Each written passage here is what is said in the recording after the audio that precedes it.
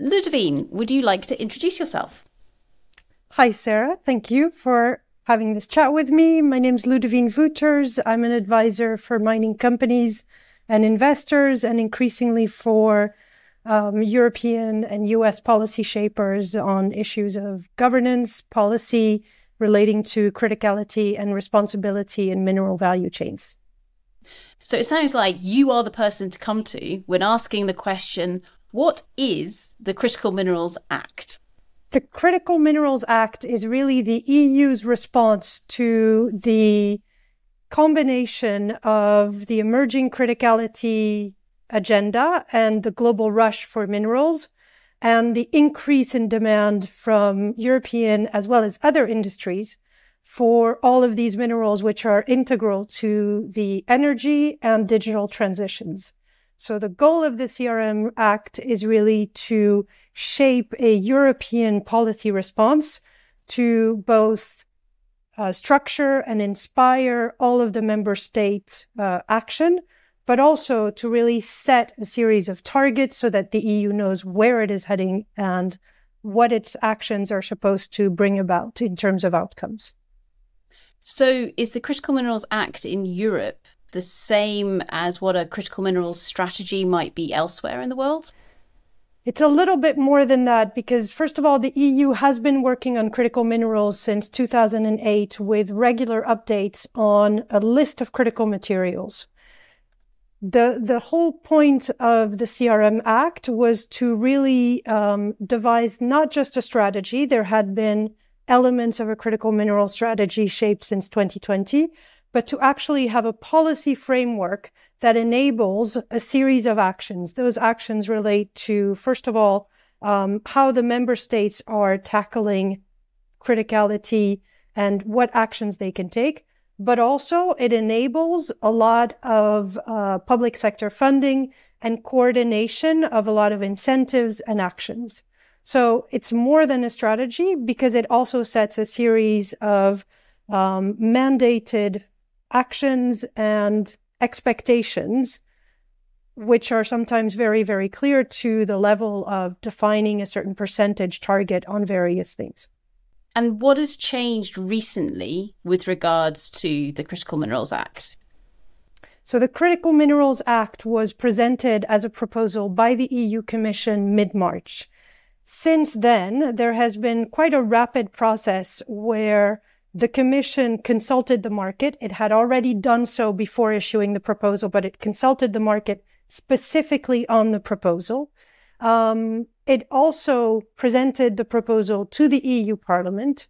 The EU Parliament went through a process of studying the proposal through different committees. And this week, yesterday in fact, the committee had rendered its opinion and its proposal to the Parliament in its plenary session, and the Parliament as a whole voted on its position on the CRM Act. So what that means is that you now have the original proposal from the Commission, you have a modified proposal from the Parliament. The next step is for the Parliament, the Commission, and the Council to come together in a process that's called trilogue and effectively bash out the final version of the CRM Act. This process has actually been quite expedited, and there is very clearly an objective to get the CRM Act adopted, ideally by the end of the year, at the latest early 2024, so that all of the actions and initiatives that are underway really come under that framework. So the process is happening really quickly at the moment. What does it actually mean to all of the different stakeholders with regards to raw materials, both inside and outside of Europe? Interestingly, the CRM Act does cover both aspects: CRM production, processing, and use in Europe, as well as how Europe relates to third parties, to third countries, and to strategic partners on this issue. What the CRM Act brings about, and particularly in the modifications that have been made by Parliament, is setting a series of goals. So the original goals that were set by the Commission in its proposal in March were to strengthen EU capacities, both in terms of production and processing, to increase diversification, to improve risk management across the EU in terms of monitoring stocks and understanding where supply risks could arise, and of course to optimize circularity and sustainability. What's new in the recent version from the Parliament is two things. The first one is the Parliament put skills, and particularly the EU's dire need of a lot of very skilled workers in mineral value chains right at the top of the agenda. So that means that all of the initiatives that drive towards upskilling, reskilling, attracting people to these careers are going to get a lot of attention. The second thing that's new is that the Parliament added a dimension of reducing or mitigating demand, whether through innovation and substitution, or even increasing efficiency in industrial processes. So that means that the Parliament has added a thought process about not only how do we source, but also how do we use minerals, particularly critical minerals. And that is a game changer because there are currently a series of critical minerals initiatives, strategies, and even acts and legislation around the world. One of the elements that's constantly missing is, so much as we can possibly source these, are we making the best use of them? And the fact that this is now a pillar and a goal under the CRM Act puts the EU leagues ahead in terms of thinking about efficiency. The next step of that is sufficiency and really reducing demand by rethinking industrial processes and use. So do you think it's going to work? I think what's interesting about the EU approach is that the EU had set itself really significant ambitions. It's translated those ambitions into non-binding, but let's be honest, extremely potent targets. There are 4 targets that we need to think about. The first one is 10% of domestic extraction. That's a significant target. It's also very much acknowledged in the EU policy circles that not every mineral can actually be produced up to 10% of annual consumption in the EU. Geology doesn't work to decrease. There's another target of 40% of annual consumption that must come from domestic processing. What's new in the new version of the Act is that the EU will count to that target not just what it processes inside its borders, but also what is processed in countries with which the EU has a strategic partnership. So already the external component is built in to these targets. The third target is probably the most interesting one because there's been a complete turnaround on that one. And it's a 15% target of annual consumption that had to come from recycling. That target was heavily debated because it was not an incentive to build better products, and it was not the right way to actually stimulate more circularity. So the new proposal is that it's twofold, is that, first of all, generally, we need to increase by at least 10% the volumes recycled compared to the baseline of 2020 to 2022. So that means that we have to see a growth curve on recycled volumes within the EU. The second aspect of that target is that by 2030, the EU wants to be collecting, processing 45% of the CRM content in its waste.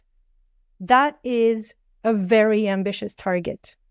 There is also one final target, which is a diversification target, where the EU says we no longer want to source more than 65% of a specific raw material at all levels of the value chain from a single country. Will it work? Well, it really depends on how much effort we put into it. 2 things that are important in that regard. The first one is that, contrary to what a lot of casual observers have said, the EU is not lagging anybody in terms of the capacity to fund all of these efforts. There are significant funds available, and actually the EU has revised all of its public state funding frameworks to facilitate allocation of the necessary monies to the CRM agenda. The second thing that's very important is that there is a clear sense of the urgency, and it's even repeated by the Parliament in the latest version. And there is a clear sense that the approach must now be completely coordinated between EU institutions, member state institutions, public finance in the EU. And there's also an outreach to strategic partners. So the EU is giving itself the best shot it can, I think. And so what's going to happen next? So two things happen next. The first one is we continue on the adoption process. So the Parliament, the Commission, and the Council get together and come out with a final version of the CRM Act. The other thing that happens is that whilst we've been adopting the Act, the EU has already been progressing with strategic partnerships on CRM. So the EU has already been entering into a series of agreements with resource-rich countries from Canada to Kazakhstan, Namibia, Argentina, and a series of others. What's going to happen next is a clear acceleration of those efforts, because external action is very much a huge part of the CRM agenda. So what we should see is a lot more EU CRM diplomacy and a lot more mobilization around CRM as an element of the energy transition and as an element of the EU's climate positioning. So we have legislation, but also a whole lot of positions internationally from the EU. Thank you very much, Ludivine, for explaining to us something that could be incredibly complicated in a very succinct manner. Thank you very much. Thank you.